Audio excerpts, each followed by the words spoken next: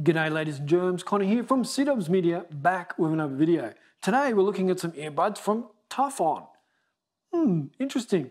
Haven't really heard of toughon until they emailed me and asked me to review these earbuds. And I said I would. Now I'm a person of my word, so if I say I'm going to do it, then I'm going to do it.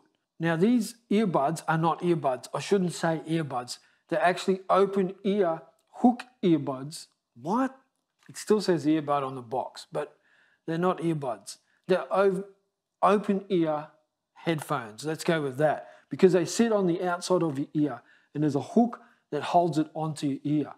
In my little brain, it equates to two little speakers on the side of your head stuck to your ears, which is kind of cute, but that's what they are. And now, I know a lot of people wear these. I see them out and about, so I'm not saying it's a bad thing. It's just something I'm not used to. Kind of reminds me of the BFG. I can imagine him having little speakers next to his ears. Could you imagine that? Now, as you look at some of the B-roll, you will notice that on the front it says T0-30 wireless earbuds. And I did ask them, I said, is it supposed to say T0-30? What does T0-30 mean? Or should it say true? And they said, yeah, it's an error. It'll be fixed in the next batch of manufacturing. It's true wireless earbuds. They're true wireless. I mean, they're wireless. They don't have any wires. They're not T0-30. They're true. This is the case that they come in. And this is probably going to be my thumbnail.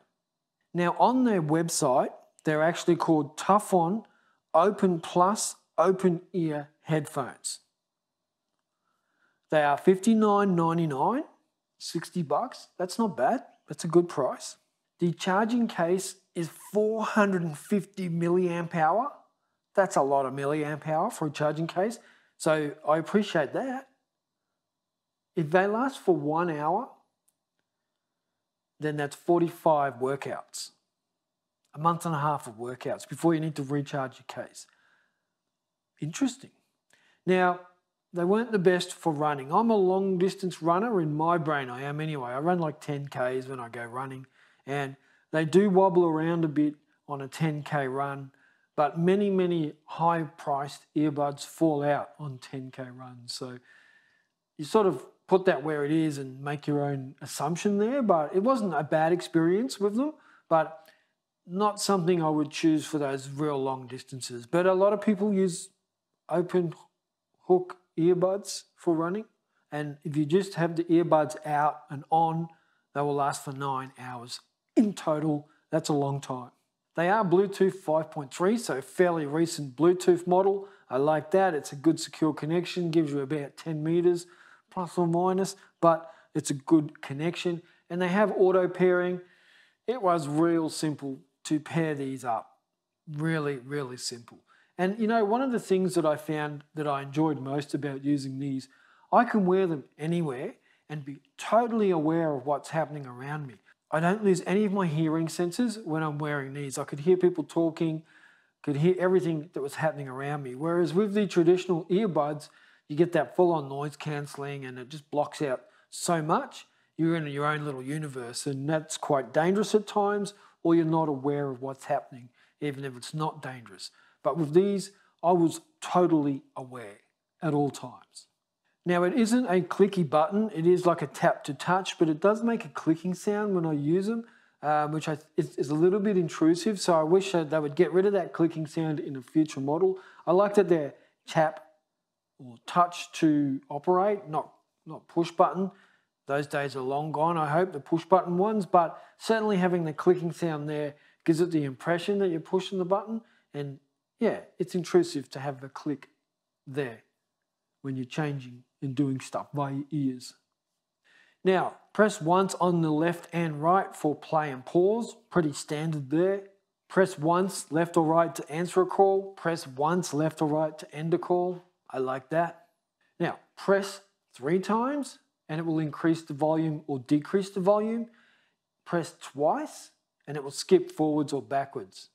So right, skip forwards, left, skip back. Right volume up, left volume down. And they said thrice, not 3 times. They actually said thrice. I don't hear that often. Now, tap and hold for 2 seconds gives you your assistant. Now, the driver on these is 14.2 millimeters, which is pretty good. there they are.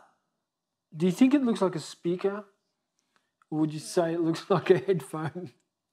14.2mm drivers in these speakers, headphones. So pretty beefy. Look, overall, I'm impressed with them. I think they're pretty good for the price. If you're an open hook type of person, you could have a look at these. The sound is quite good. Now, once I get down below sort of 40%, they're a bit too quiet for me, especially outdoors where there's a lot of external noise.